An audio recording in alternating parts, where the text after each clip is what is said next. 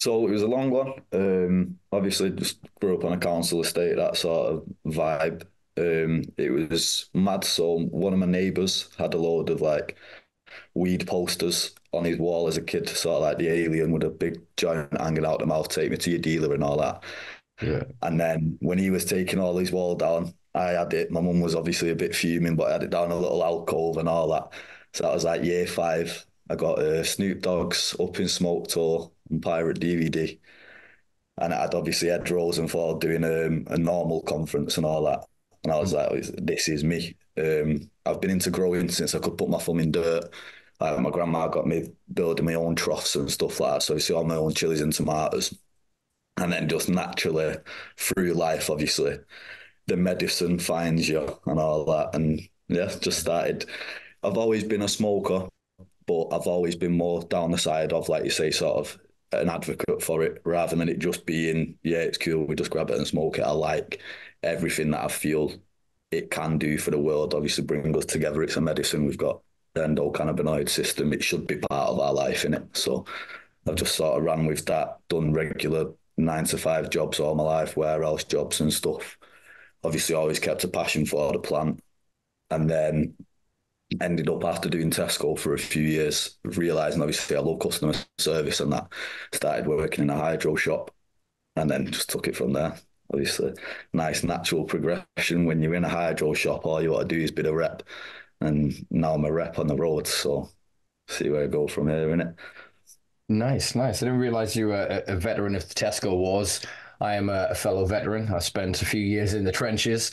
Um, yeah, very interesting corporation that I think we can make jokes of here, but they are quite Gives a good insight into. litigious. Yeah, they're yeah, an interesting company to work for. I'm trying to think of. There's a lot of things I want to comment on, but I know I don't have the largest platform in the world. But of all of the companies, I think Tesco might be one to have a go at us for Yeah, revealing some of their practices.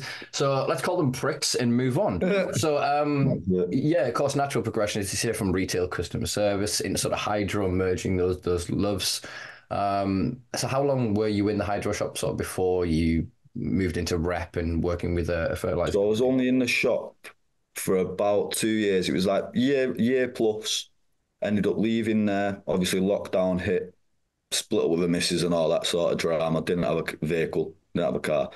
So I was working, literally cleaning in a meat factory. Well, I worked in a rubber factory. I worked cleaning in a meat factory, cleaning in a salad factory. And then it was a mad little twist of fate, to be fair. So I moved up to Yorkshire ways, West Yorkshire, out of Manchester, and I started searching Aqualab's Sheffield jobs because I knew obviously I'd used Shogun in the past. Working at the shop, it was one of our best selling brands, so I always pushed for these guys. And then as I've been Googling sort of Sheffield Aqualab's jobs, nothing was about. 2 weeks later, they've posted on Instagram that they need a North rep.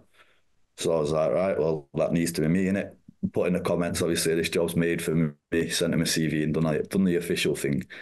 But then I started getting all the other reps that I'd spoke to in the shop and stuff like that. Started commenting, sort of, I vote for Lewis. You need Lewis. You need Lewis. So that was good too. It was nice. But I did take a little hiatus. So obviously, I had a bit of imposter syndrome where I don't feel like I'm true hydro because I did miss the summer of love that was like earlier.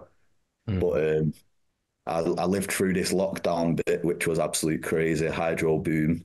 And yeah, there's a big difference from when I was in a shop in 2018 to being in a shop now. And obviously, we'll get into that a bit later about like, shop culture and stuff like that. But Mhm.